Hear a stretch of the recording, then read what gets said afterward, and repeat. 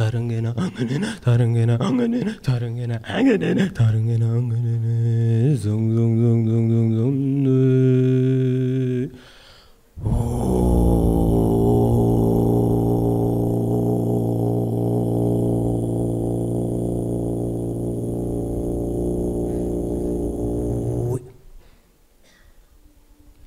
I found music at the age of about 14. I was a very troubled and restless teenager back then. I remember listening to this piece of music, and it said things to me that I didn't even know about myself. It lit a spark, and I began to play my guitar louder than ever. I imitated for a little while my favorite bands, and even tried different genres of music. That didn't really work out for me. So I tried to make my own music, and after a while, even that didn't work. So I just began playing the guitar in strange ways, trying to change the tuning of the strings, trying to hit the guitar instead of strum it. And after a little while, I decided I will give up on songs and just experiment and experiment. School finished, I didn't go to university, I traveled. And I began searching for an instrument that would truly resonate with me. Something which had richness in tone and color, but also depth. Something which had its own story, and we could meet and create our own little world together.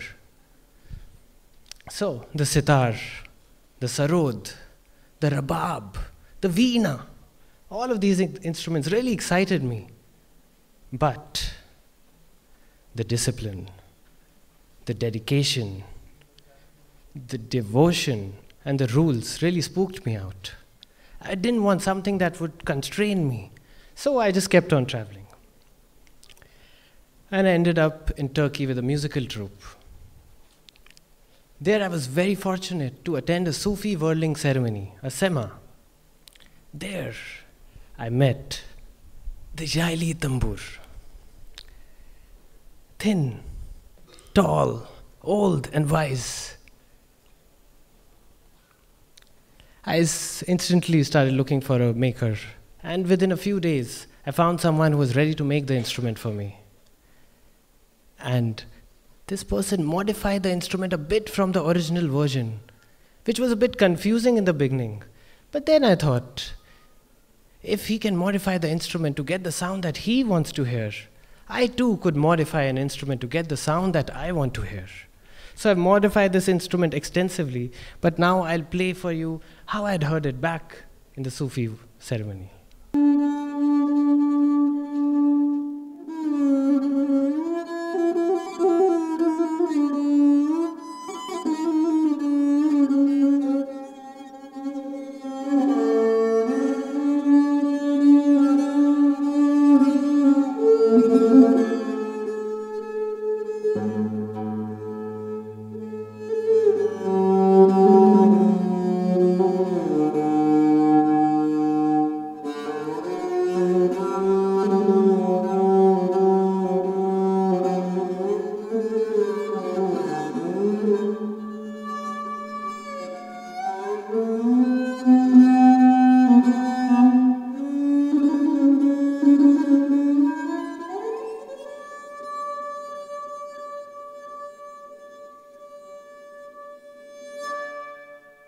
During my travels in India and abroad, I noticed that each region had its own distinct sound. Of course, there's melody and there's rhythm, but there's also something more, the tonality, the texture, the timbre, and the way the sound is decorated. That is called ornamentation.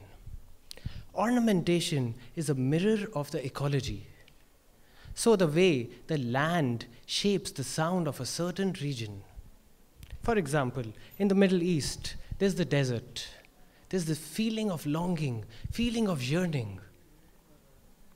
Ya la, ya la li, ya la li, ya. In Tuva, in Mongolia and Siberia, one of the most coldest places in the world, the people there are aware of their interdependence with nature, so the sounds are also more animistic, more primal.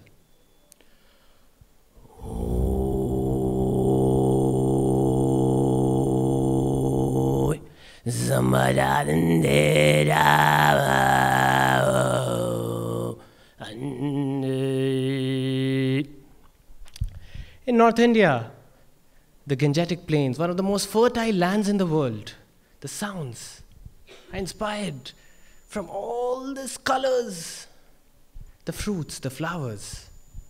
Rina, Rena,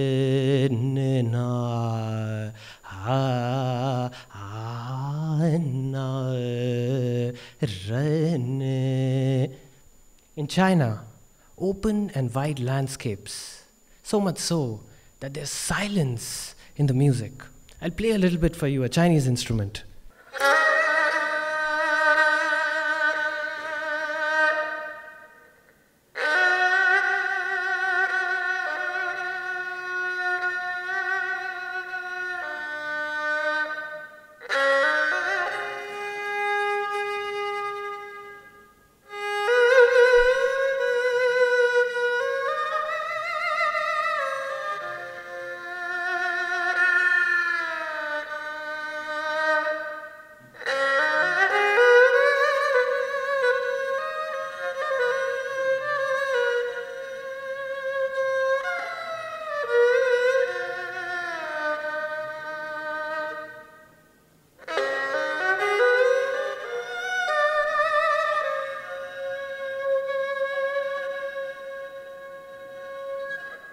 These instruments, which carry stories, it's so hard to find a cool teacher. You only find gurus. And I had begun modifying the structure of the instrument. That would be blasphemy for a guru. So I just began listening to other musicians, other players, and playing quietly in the background, listening to the ornaments in their playing. And in the same time, I experimented with the sounds that the instrument carried. That is a very empowering process, because whenever you discover a sound on your own, you have a personal relationship with it. It is very different in comparison to learning something from a teacher. So, I went on a new adventure to try and learn and play as many string instruments as I could. And each instrument taught me something new, a new perspective to look at the same music. So recently, I started learning the sarangi, and I'll play it for you now, and I'll show how I mix the techniques of what I maybe learned from the Greek lira, or the Turkish tambur, or the Chinese eru.